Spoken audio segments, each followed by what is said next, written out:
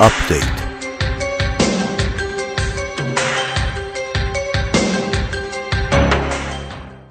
So I just wanted to make a short little video as an update for this Strasbourg attack. The suspect was found and shot dead. This is fantastic. Good riddance. I agree with something a friend of mine said today. He said that he likes when they just get into a shootout and get killed by the cops so they don't have to waste money on the trial, and I feel the same way. If you're a terrorist and you're responsible for murdering people for ideological reasons, religious reasons, go fuck yourself. But what's funny is what I'm saying will be considered hate speech. So let's check out this article quick. French police have shot dead the man who attacked Strasbourg Christmas market on Tuesday, the interior minister has said. A police unit came across Sharif Shakat in a Strasbourg street and shot him after he opened fire. 3 people have died following the shooting at the market and several more were seriously injured. Shakat, 29, had a string of criminal convictions in France and Germany and had become a radical Islamist in jail. Let's get to the stuff we want to know instead of the stuff we already know.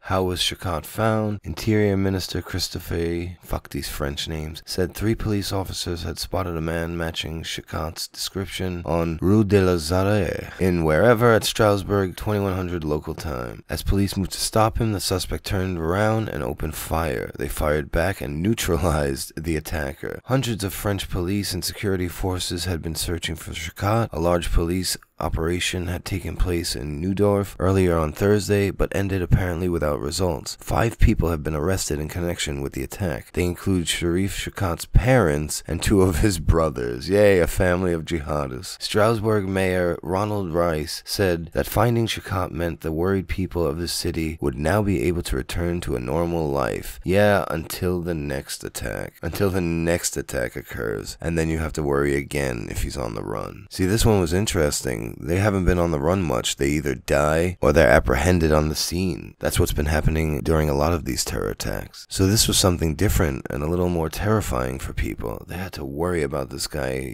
attacking them on the street, running into this fucking Islamist scumbag on the street. Well, at least now they can rest assured that it's all over, but it's not going to be long before there's another attack, probably. Maybe not in Strasbourg, but, another part of France. Give it a year or 2, there'll probably be another attack because the number of Muslims will probably keep growing. Anyway, guys, thanks for watching again, and have a good night.